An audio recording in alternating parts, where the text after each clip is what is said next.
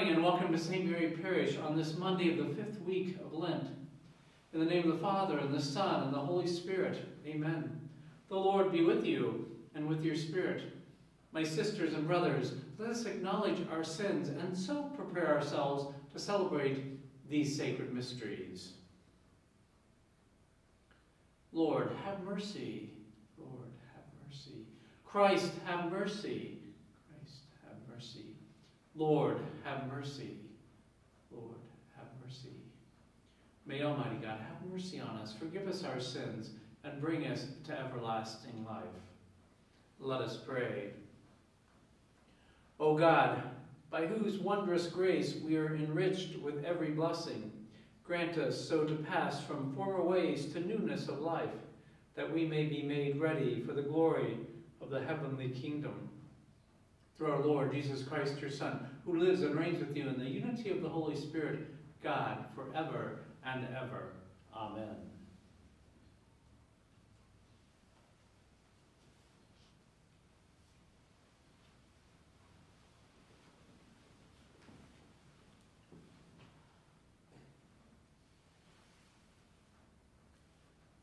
A reading from the book of the prophet Daniel.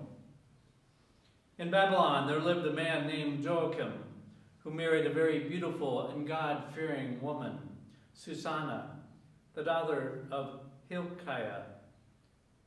Her pious parents had trained their daughter according to the law of Moses.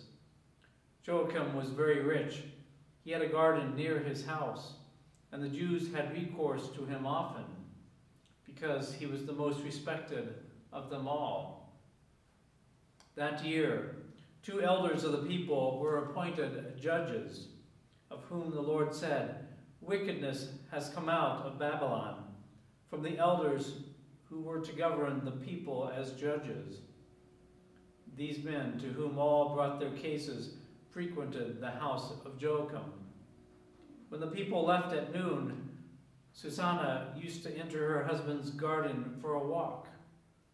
When the old men saw her enter every day for her walk, they began to lust for her. They suppressed their consciences. They would not allow their eyes to look to heaven, and did not keep in mind just judgments. One day, while they were waiting for the right moment, she entered the garden as usual, with 2 maids only. She decided to bathe, for the weather was warm. Nobody else was there except the 2 elders, who had hidden themselves and were watching her.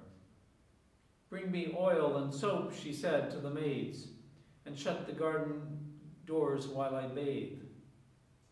As soon as the maids had left, the 2 old men got up and hurried to her. "Look," they said, "the garden doors are shut, and no one can see us. Give in to our desire and lie with us. If you refuse, we will testify against you, that you dismissed your maids because of a young man was here with you." "I am completely trapped," Susanna groaned. "If I yield, it will be my death. If I refuse, I cannot escape your power. Yet it is better for me to fall into your power without guilt than to sin before the Lord." Then Susanna shrieked, and the old men also shouted at her, as one of them ran to open the garden doors. When the people in the house heard the cries from the garden, they rushed in by the side gate to see what had happened to her. At the accusations by the old men, their servants felt very much ashamed, for never had any such thing been said about Susanna. When the people came to her husband Joachim the next day, the 2 wicked elders also came, fully determined to put Susanna to death. Before all the people they ordered, "Send for Susanna, the daughter Hilkiah, the wife of Joachim." When she was sent for, she came with her parents, children, and all her relatives. All her relatives and the onlookers were weeping. In the midst of the people, the two elders rose up and laid their hands on her head. Through tears, she looked up to heaven, for she trusted in the Lord wholeheartedly. The elders made this accusation. As we were walking in the garden alone, this woman entered with two girls and shut the doors of the garden, dismissing the girls. A young man who was hidden there came and lay with her. When we in a corner of the garden saw this crime, we ran towards them. We saw them lying together, but the man we could not hold because he was stronger than we. He opened the doors and ran off. Then we seized her and asked her who the young man was, but she refused to tell us. We testify to this. The assembly believed them, since they were elders and judges of the people, and they condemned her to death. But Susanna cried aloud, "O eternal God, you know what is hidden, and are aware of all things before they come to be. You know that they have testified falsely against me. Here I am about to die, though I have done none of the things with which these wicked men have charged me." The Lord heard her prayer. As she was being led to execution, God stirred up the Holy Spirit of a young boy named Daniel, and he cried aloud, "I will have no part in the death of this woman."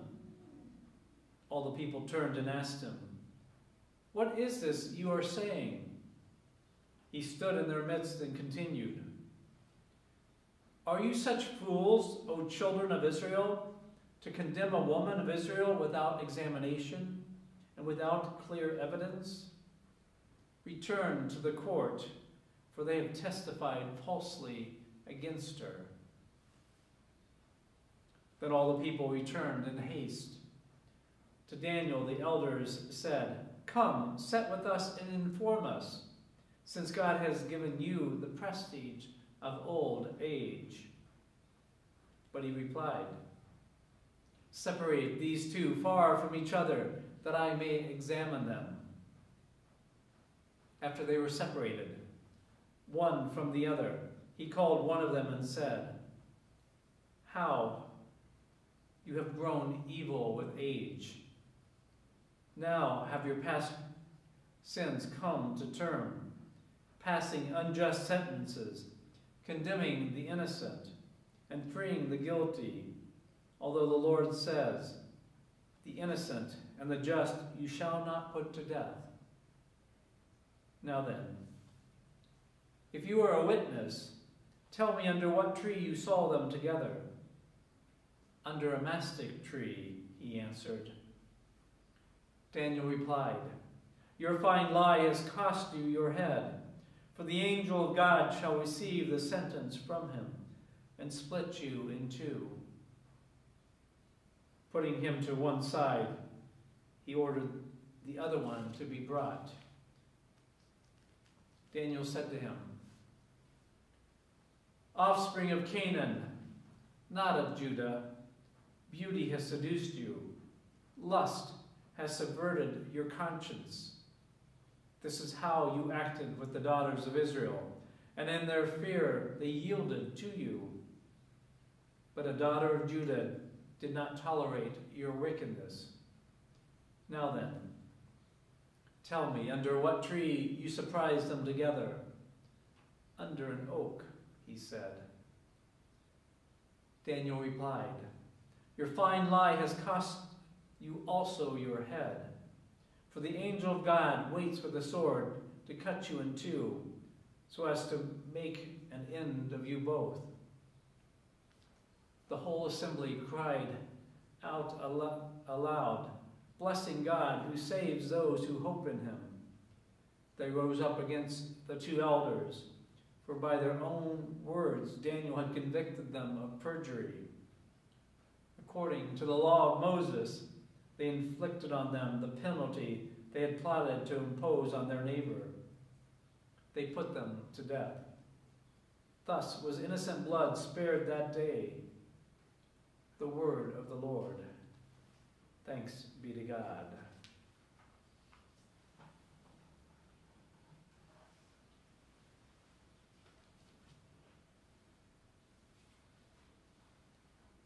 Shepherd me, O God, beyond my wants, beyond my fears, from death into life. Shepherd me, O God, beyond my wants, beyond my fears, from death into life. God is my shepherd, so nothing shall I want. I rest in the meadows of faithfulness and love. I walk by the quiet waters of peace. Shepherd me, O God, beyond my wants, beyond my fears, from death into life. Gently you raise me and heal my weary soul. You lead me by pathways of righteousness and truth. My spirit shall sing the music of your name. Shepherd me, O God, beyond my wants, beyond my fears, from death into life. Though I should wander the valley of death, I fear no evil, for you are at my side. Your rod and your staff, my comfort and my hope. Shepherd me, O God, beyond my wants, beyond my fears, from death into life. You have set me a banquet of love in the face of hatred, crowning me with love beyond my power to hold. Shepherd me, O God, beyond my wants, beyond my fears, from death into life. Surely your kindness and mercy follow me all the days of my life. I will dwell in the house of my God forevermore. Shepherd me, O God, beyond my wants, beyond my fears, from death into life.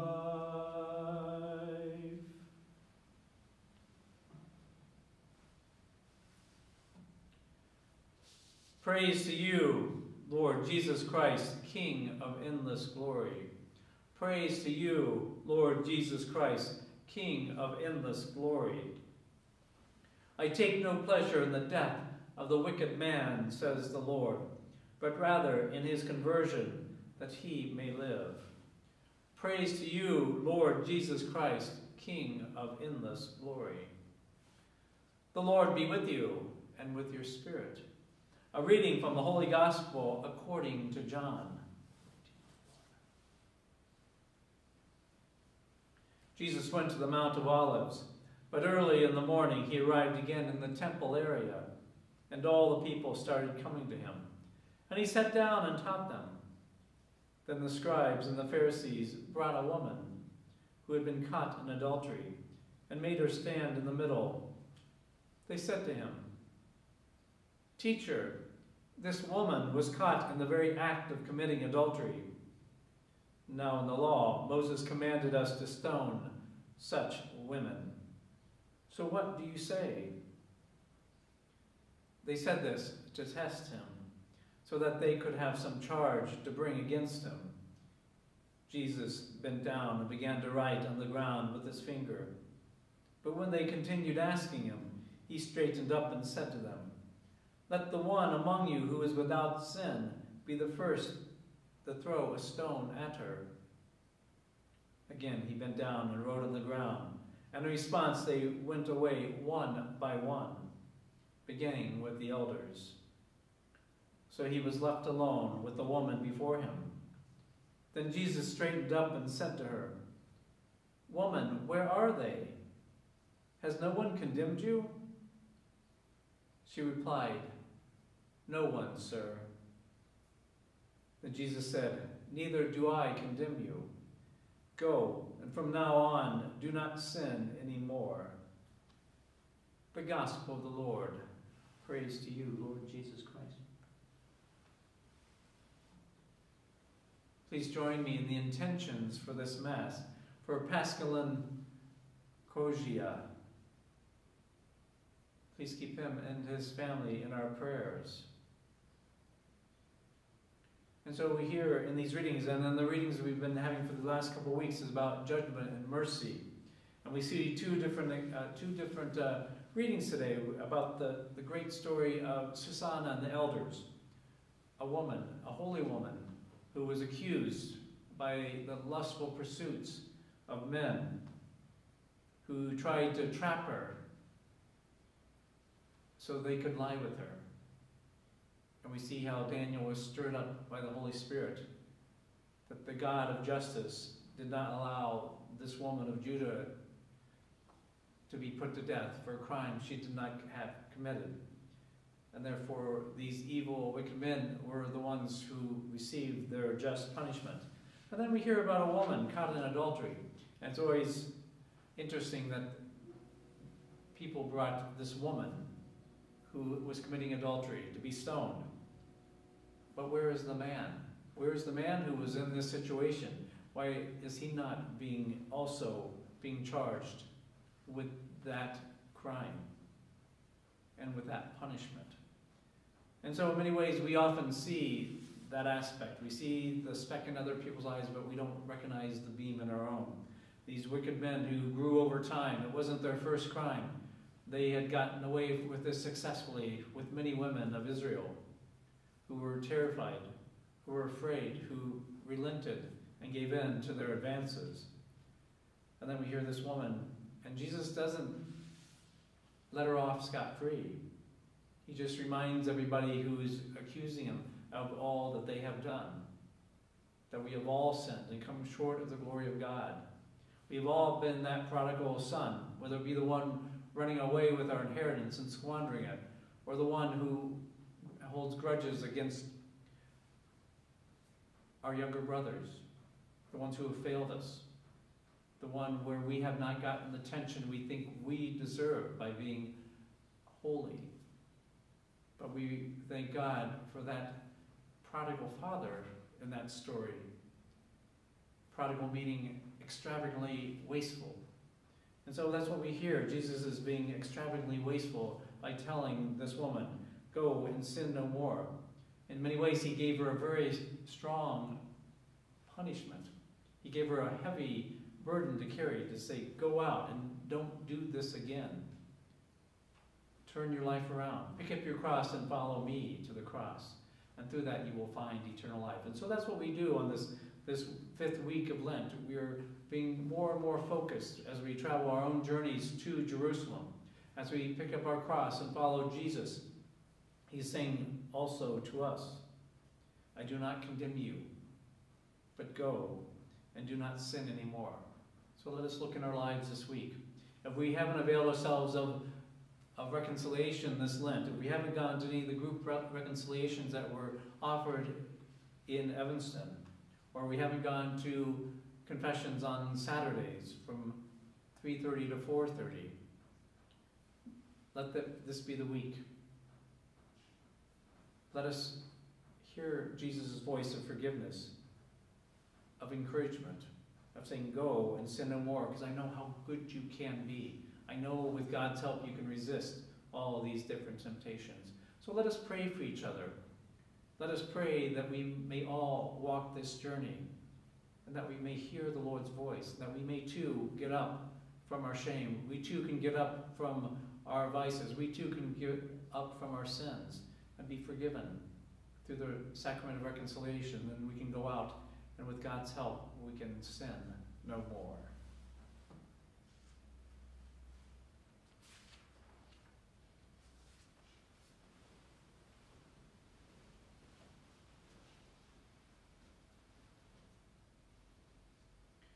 we should pour forth prayers at all times, my dear brothers and sisters, but above all in these days of Lent, we ought to watch more intently with Christ and direct our petitions more fervently to God.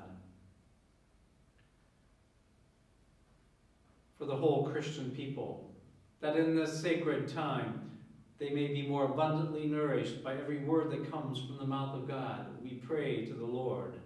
Lord, hear our prayer. For the whole world, that in lasting tranquility and peace our days may be truly become the acceptable time of grace and salvation, let us pray to the Lord. Lord, hear our prayer.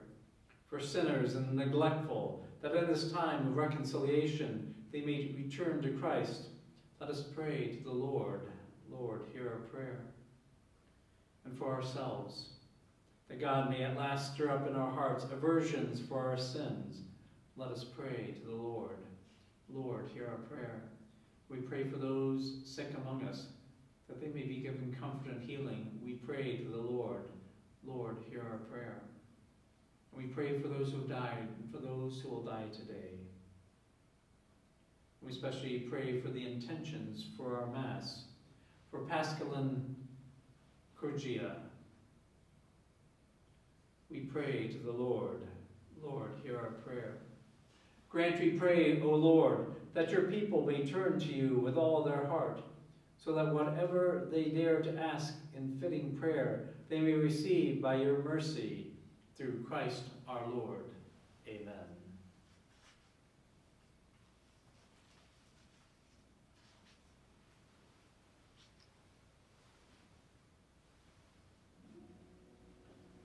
Blessed are you, Lord God of all creation, for through your goodness we receive this bread we offer you, fruit of the earth and work of human hands, and become for us the bread of life. Blessed be God forever.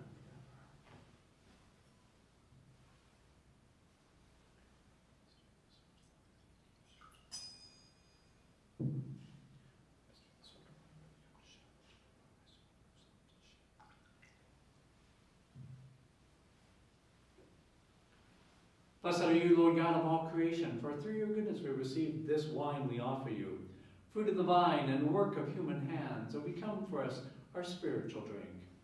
Blessed be God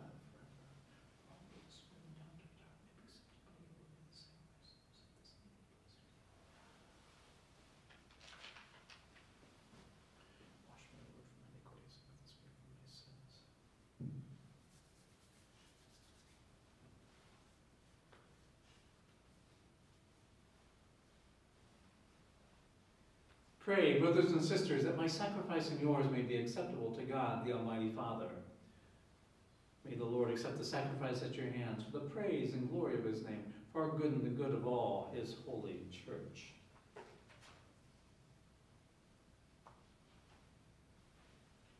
Grant, we pray, O Lord, that preparing to celebrate the holy mysteries, we may bring before you as the fruit of bodily penance a joyful purity of heart, through Christ our Lord. Amen. The Lord be with you, and with your spirit. Lift up your hearts. We lift them up to the Lord. Let us give thanks to the Lord our God. It is right and just. It is truly right and just, our duty and our salvation, always and everywhere, to give you thanks, Lord, Holy Father, Almighty and eternal God. For through the saving passion of your Son, the whole world has received a heart to confess the infinite power of your majesty, since by the wondrous power of the cross, your judgment on the world is now revealed, and the authority of Christ crucified. And so, Lord, with all the angels and saints, we too give you thanks as an exaltation we acclaim. Holy, holy, holy Lord, God of hosts, heaven and earth are full of your glory. Hosanna in the highest. Blessed is he who comes in the name of the Lord. Hosanna in the highest.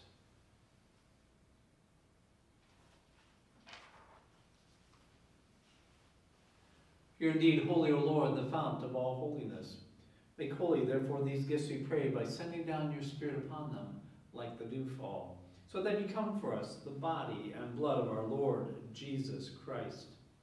At the time he was betrayed and entered willingly into his passion, he took bread and, giving thanks, broke it and gave it to his disciples, saying, Take this, all of you, and eat of it, for this is my body, which will be given up for you.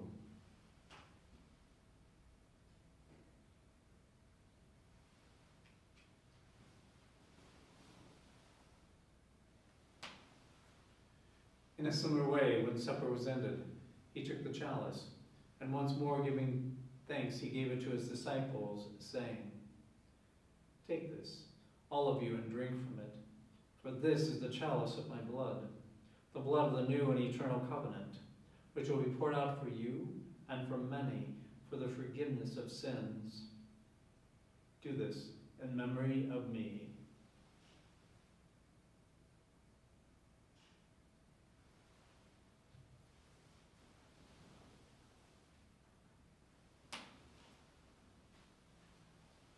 The mystery of faith.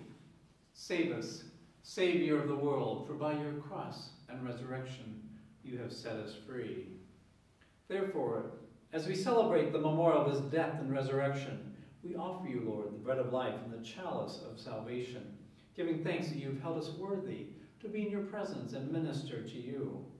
Humbly we pray that, partaking of the body and blood of Christ, we may be gathered into one by the Holy Spirit.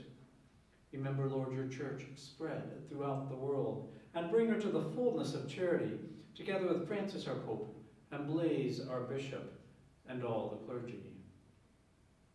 Remember also our brothers and sisters who have fallen asleep in the hope of the resurrection, and all who have died in your mercy. And we especially remember the intentions for our Mass, for Pascaline Kogia. Welcome them into the light of your face. Have mercy on us all, we pray, that with the Blessed Virgin Mary, Mother of God, with Blessed Joseph, her spouse, with the blessed apostles, and all the saints who have pleased you throughout the ages, we may merit to be co-heirs to eternal life, and may praise and glorify you through your Son, Jesus Christ. Through him, and with him, and in him, O God, Almighty Father, in the unity of the Holy Spirit, all glory and honor is yours forever and ever. Amen.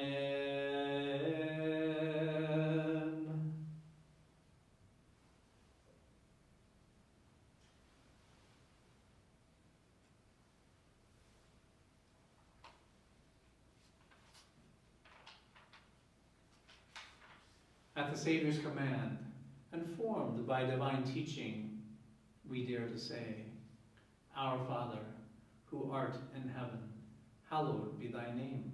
Thy kingdom come, thy will be done, on earth as it is in heaven. Give us this day our daily bread, and forgive us our trespasses, as we forgive those who trespass against us. And lead us not into temptation, but deliver us from evil. Deliver us, Lord, we pray, from every evil. Graciously grant peace in our days, that by the help of your mercy we may be always free from sin and safe from all distress, as we await the blessed hope and the coming of our Savior, Jesus Christ. For the kingdom and the power and the glory are yours, now and forever.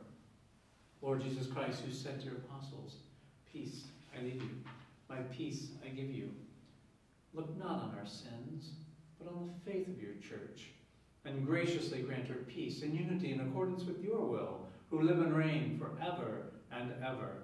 Amen. The peace of the Lord be with you always, and with your spirit. Let us offer each other a sign of peace.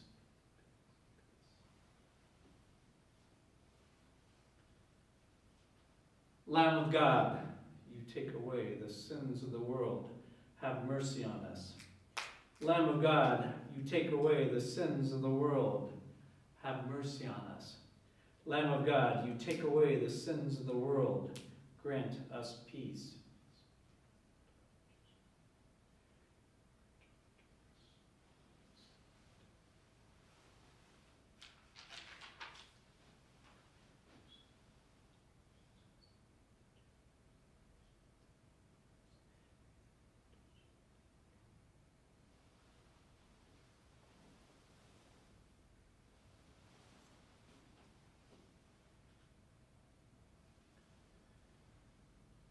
Behold the Lamb of God. Behold him who takes away the sins of the world. Blessed are those called to the supper of the Lamb. Lord, I am not worthy that you should enter under my roof, but only say the word, and my soul shall be healed.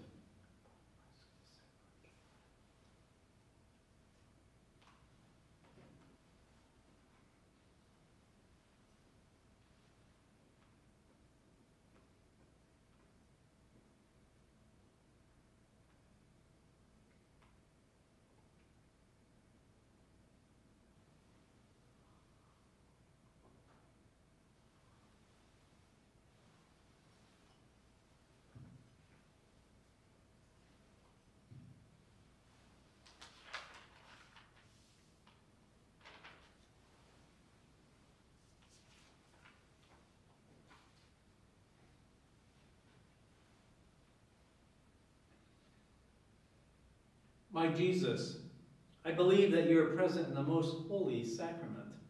I love you above all things, and I desire to receive you in my soul. Since I cannot at this moment receive you sacramentally, come, at least spiritually, into my heart. I embrace you as if you were already there, and unite myself wholly to you. Never permit me to be separated from you. Amen.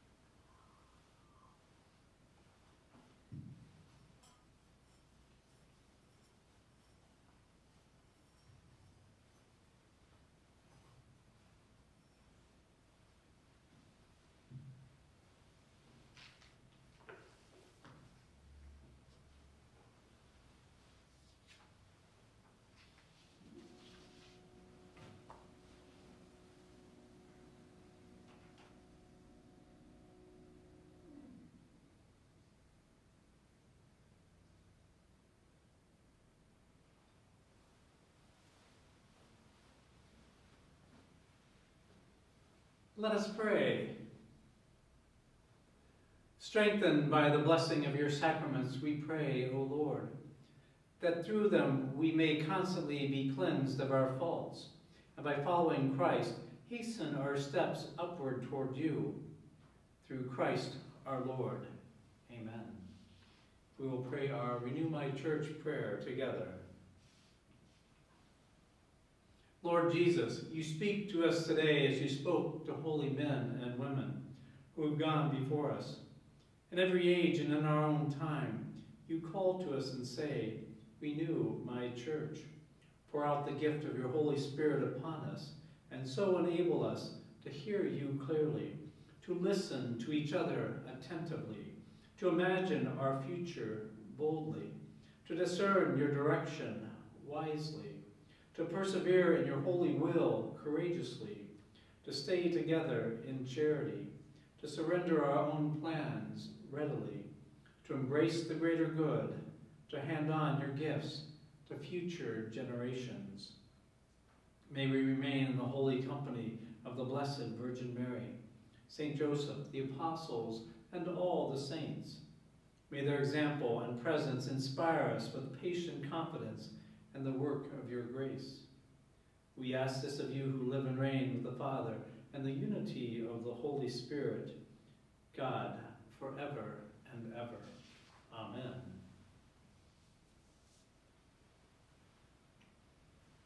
As I mentioned a week or so ago, on March 25th, we celebrated our second anniversary of recording Masses. In March of 2020, after the churches had closed, we got the necessary equipment to be able to start recording in the parish center chapel. And so for 2 years straight, except for one day where, because of schedules, we could not get a recorded Mass, we were able to provide for all. Now that we've come out of the pandemic in a way where the protocols are no longer in force, where people are now coming back to Mass, we will be completing this part of the journey of recording Masses effective on Wednesday of Holy Week. So that would be the 13th of March. We do that because we love doing this. We provided well.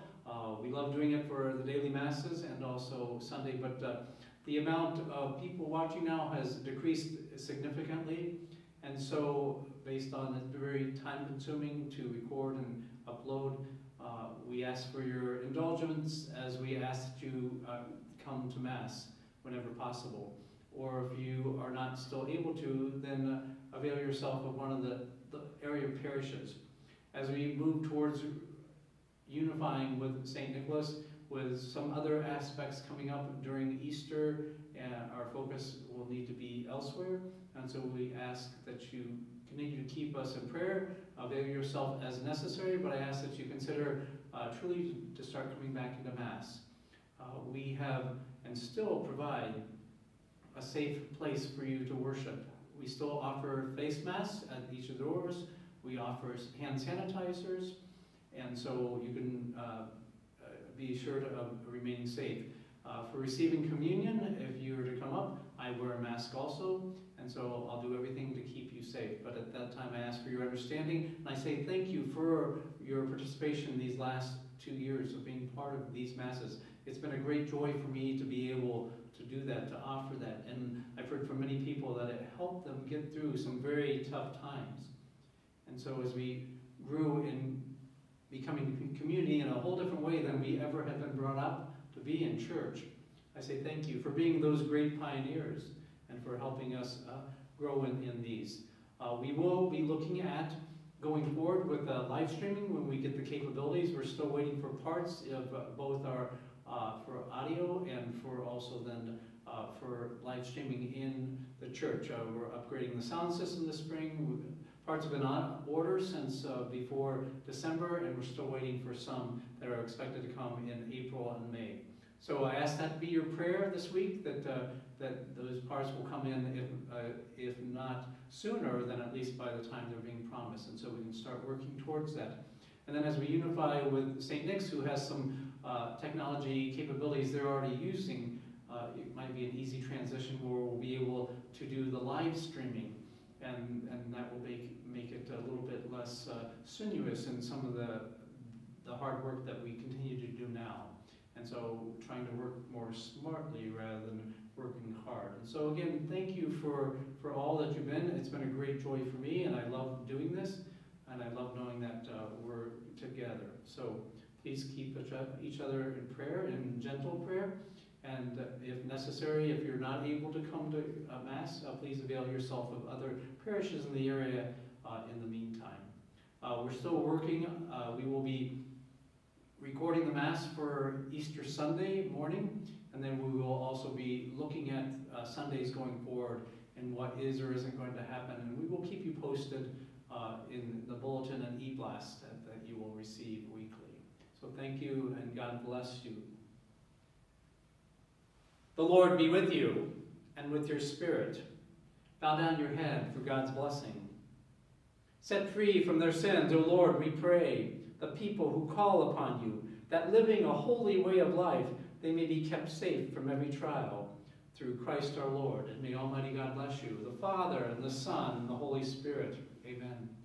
Go in peace, glorifying the Lord by your life. Thanks be to God. Before leaving, I just want to say thank you again to Frank and Carolyn Carlton, who provided so well by doing the Lord's will, for providing this beautiful chapel. When it was dedicated in 2018, who knew that it would be such a vital component of our mission and going out and reaching people during a time of pandemic, during a time of isolation, during a time of sheltering at home. So I say thank you and blessings and prayers to Frank and Carolyn for all that they've done, for their far-reaching vision of knowing that the Lord was calling them to provide well for his church. And so if you see them, please give them your thanks that they were able to help and provide for us in so many ways as we grew in some very uncertain times. Wait for